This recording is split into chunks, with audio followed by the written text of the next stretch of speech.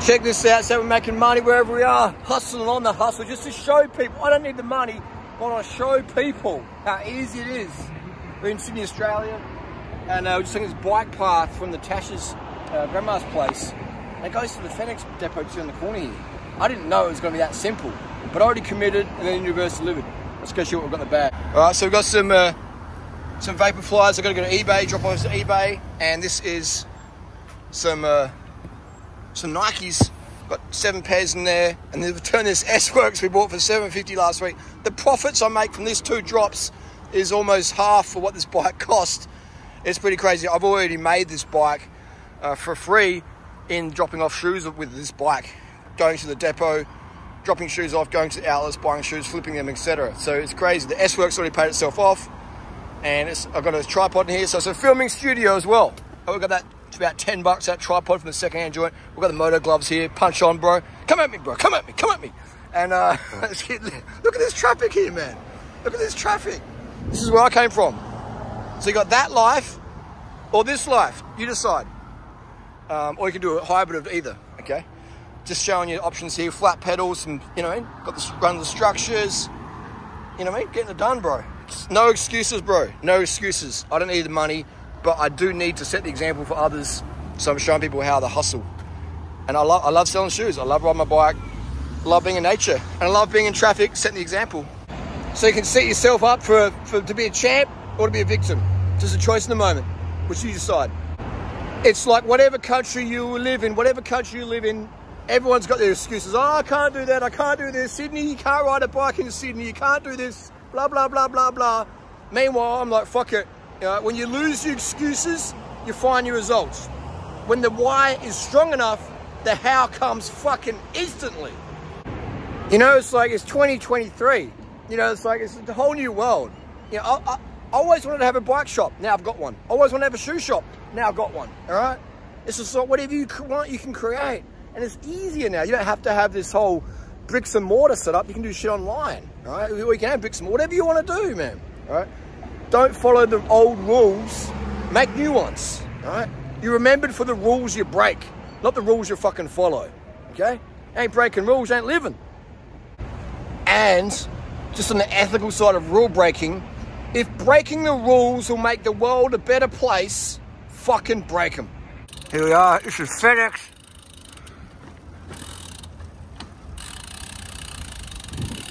Hey. And just up here, we got the rocks off. And I get pole position parking here. Pole position parking. And then we go StockX. Hopefully that box isn't too damaged. It's a bit dodgy. Doing all the dodgy couriers. And it's that easy, that easy.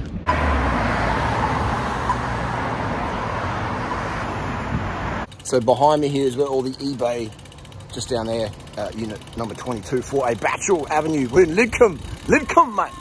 And this is where they do the authentications to make sure you're not selling any fake shoes.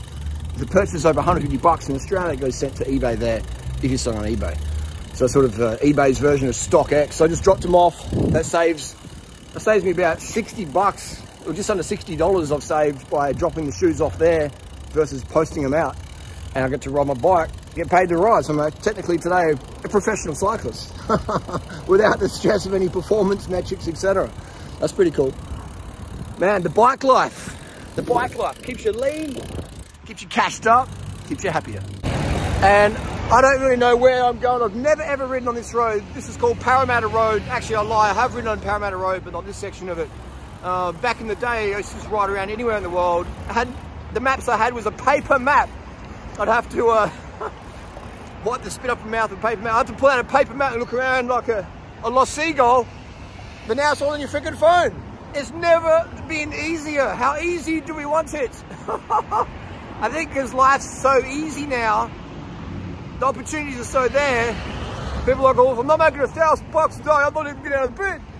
And that's when they stay broke, or they stay fat, or they stay sexless, or whatever, when they have the opportunity, you know? So there's opportunities out there, and when you're willing to put in the work and the hustle and swallow your pride and not be an egotistical douchebag, like so many people be embarrassed to ride a bike, especially with an Uber Eats thing on there, like, you know, or oh, it's an S-Works bike, but it's 15 years old. I can't ride that. I can't be seen by Francis and Kilpatrick seen riding a bike like this. So oh my God, I'd lose hand.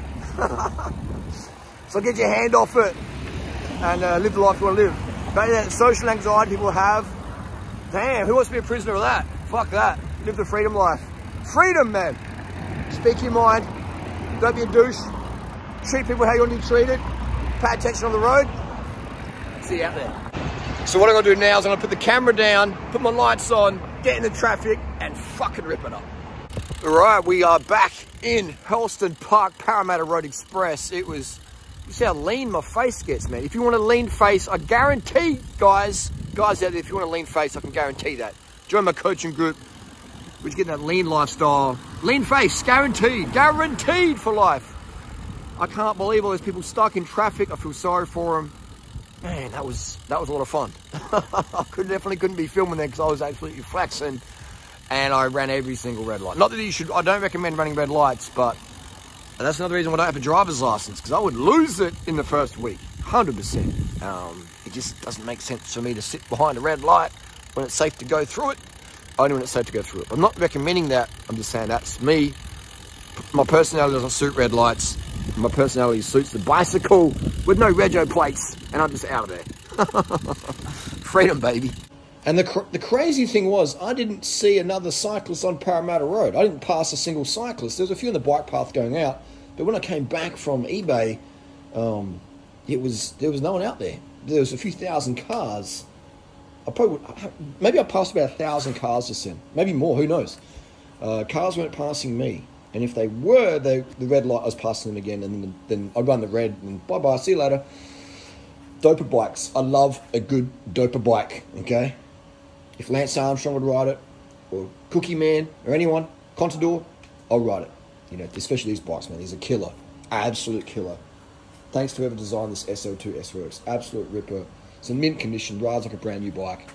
I like the little flip stem. It's sort of, when you're cutting through traffic, filtering like a salmon, the increased stack height sort of gives you a bit more vision up ahead, watching out for car doors, etc. Stay safe out there, gang, and stay safe. Beautiful. Now, I spent zero money today on fuel. I don't know, maybe made $500 today total. All my asset streams coming in, and you know, developed some fitness, had a great time, and just yeah, I didn't really want to go riding today with all the boxes, you know, but I'm like, dude, first world problems, get out there, get amongst it, and now I'm absolutely buzzing. I feel amazing. Try and wind down, have some dinner, go to bed, get an early night, and do it again tomorrow.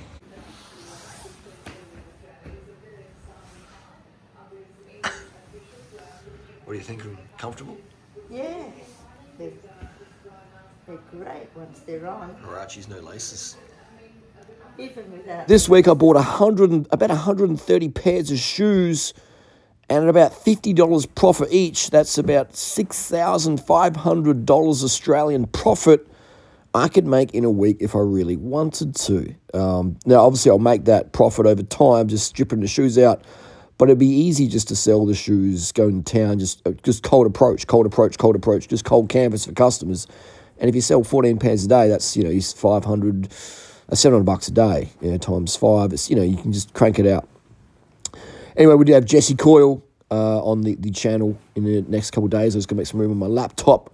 Caught up with Jesse for a 40-minute video yesterday, so that's going to be a very interesting one. Stay tuned for that. Thanks for watching, gang, and we'll see you next video. Have a great day. Carb up, spin to win, dance like Lance.